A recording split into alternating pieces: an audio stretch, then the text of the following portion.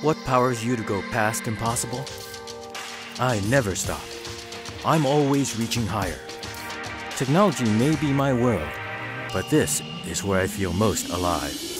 Pushing past limits and doing what I've never done.